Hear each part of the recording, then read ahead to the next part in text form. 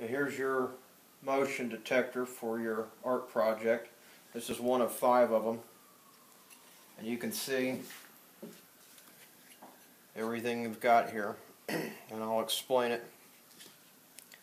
This is your motion sensor, so when people get in front of this white dome here, will trigger your blowers to come on.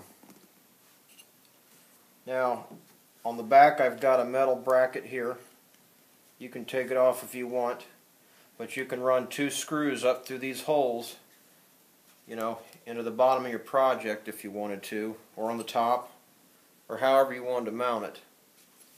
Kind of like you could mount it here underneath the table, just like that, just by running 2 screws in those 2 holes. Okay. On the back side of where your batteries go, it takes one 9-volt and 2 AA's, and they slide in the back here like this.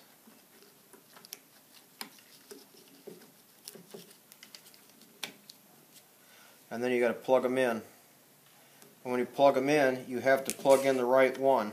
So you might want to zoom in on this, and I'll show you.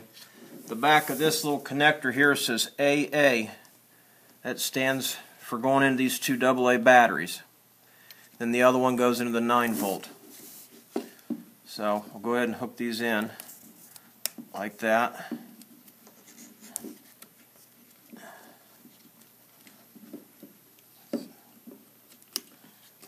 Okay, there's no on-off switch, so when the batteries are hooked on, it's on.